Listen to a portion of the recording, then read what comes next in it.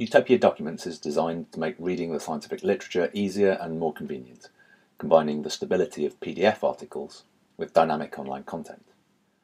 It's a desktop application, so you'll need to download and install it first. In this video, I'm running it on a Mac, but it will work just the same on Linux and Windows.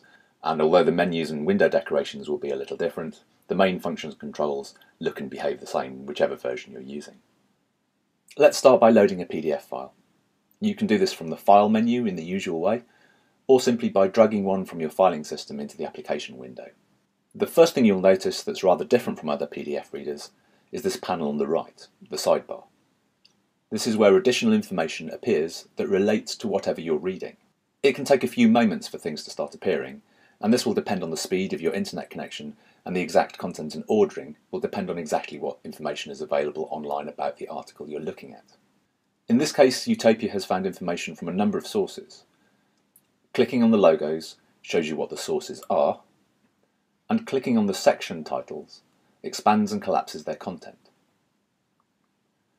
The top panel here shows a citation for the article, and you can change the format of this to reflect a variety of journal styles, and cut and paste the text into your own documents.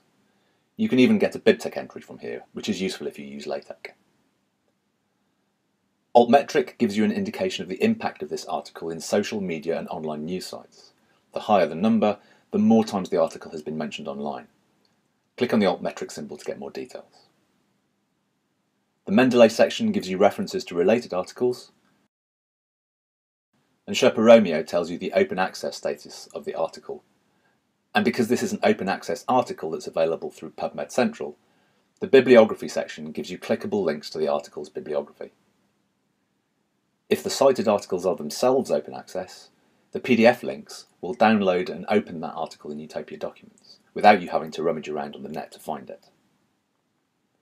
If you've downloaded an article through Utopia like this, you can save it for future use using the Save option in the File menu. The controls on the left allow you to control the layout of the Utopia window. The I button allows you to hide and show the sidebar. This button controls the pager, which allows you to jump from one page to another in the article. And sometimes it's useful to be able to get directly to a particular figure or illustration in the article. And this control here brings up the figure browser, giving you easy access to the images. You can also use Utopia Documents to explore an article's content in more depth. Select the word or phrase you're interested in with the mouse, and select Explore from the menu that appears. The sidebar will show information from a variety of sources about the term you've selected. In this case, the phrase Mycobacterium tuberculosis from the paper's title gives us links to the relevant Wikipedia entry, related laboratory products, structures from the Protein Data Bank, related articles from PubMed, and up-to-the-minute news from SciByte. If it's not possible to select the text you're interested in from the article body, in this case the term niacinamide appears in an illustration, so it can't be selected with the mouse.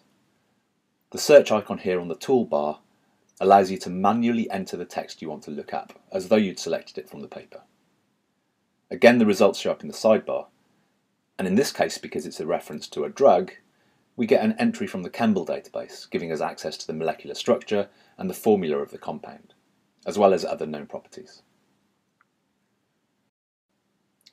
Some papers, in particular those from the Biochemical Journal or published by the Royal Society of Chemistry, have additional information that can be accessed using Utopia Documents. If we go back to the pager for a moment, you'll see that some of the thumbnails have been marked with red corners. This first page here has a table of data, which can be manipulated and plotted as simple graphs. Here, the paper has been annotated with the 3D structure of the protein in the figure. Clicking on the play button gives us an interactive version of the molecule. Here on the left, we can see a speech bubble, which means that other users have commented on this part of the paper. Clicking on the bubble shows the thread of the conversation. You'll need to have made yourself a Utopia account to use this particular feature.